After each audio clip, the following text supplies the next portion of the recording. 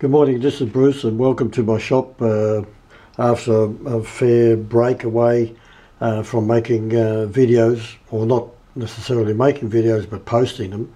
I have a bit of a cold, so it's been a bit of a drag. So what we've got here is we've made 16 of these rings. They are for setting special pump adjustment rings, and they're made of a steel ring.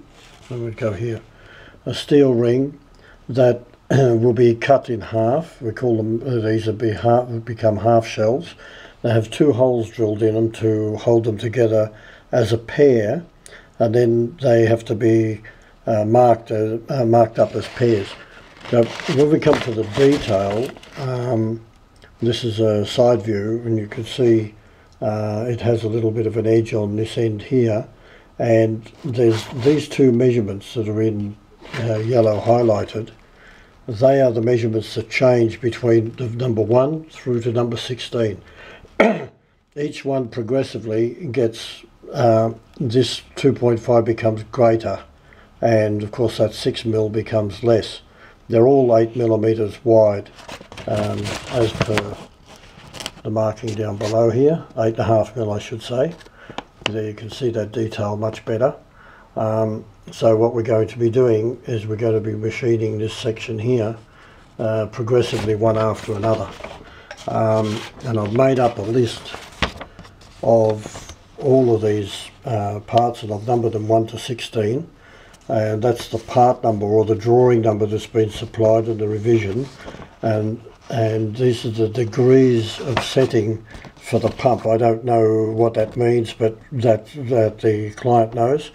And then I've made A measurement and B measurement, how they change throughout to number 16, which is basically, I've made them all 16, all the same as number 16. And I'm now going to be machining one at a time and machining more and more and more off until we reach the number 1. And here we have the box that I've made up, and it's got the 16 rings in it, and each one numbered here. I'm now going to progressively machine these, each one of these rings. Machine them, as I said. I'll be machining off this face here. Now in order to do so, what I've done is I've made a spigot in the lathe, and what we'll be doing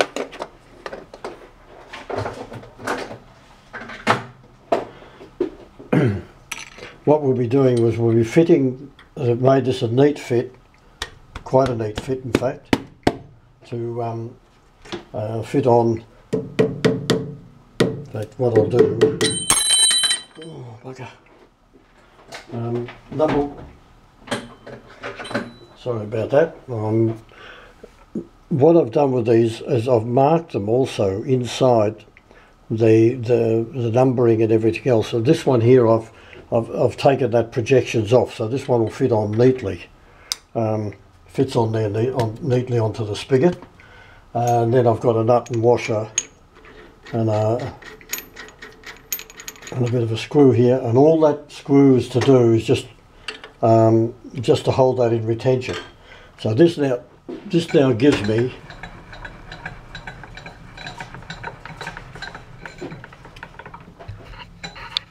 let's get that in.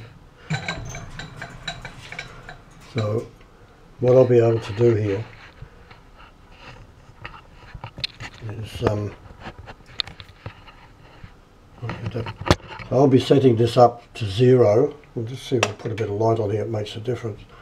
I'll be setting this up to 0 against that face, and at the thickest measurement, and then I'll be progressively machining this edge through down to the ledge, down there to the ledge, to produce those 16 different thicknesses of this point here, which is the critical thickness.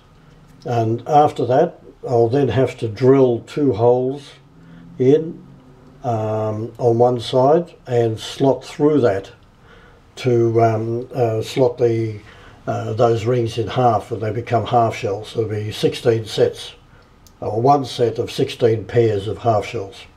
We'll be back.